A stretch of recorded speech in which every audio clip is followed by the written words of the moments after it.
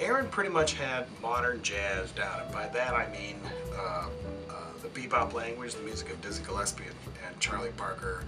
He studied with a great saxophonist from the Twin Cities, and so when he came here, he really expanded on that, post-bop, John Coltrane, but a large part of what he did here, he was a composition major. So a lot of what he did had to do with composition, both with his classes on the classical side and then with the utilization of all of the different players that we have here on the jazz side, small groups and big band.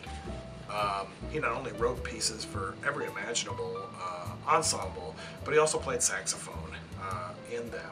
By the time he was a senior, he had written enough compositions to record and to make his own big band CD.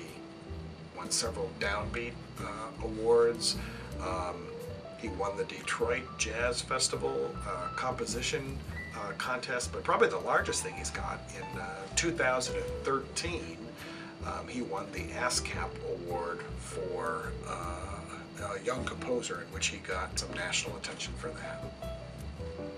To just be around him gives one a feeling that I can do this too. He's such a normal human being, and when you hear him play that horn and hear his compositions, you just instantly hear in the first few notes, and the compositions as well, the excellence that he possesses.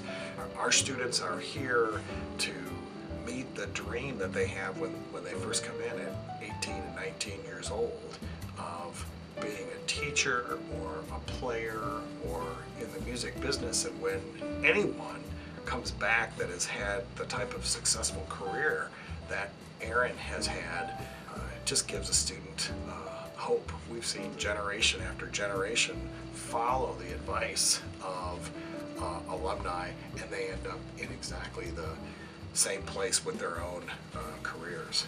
So in summary, it makes them believe.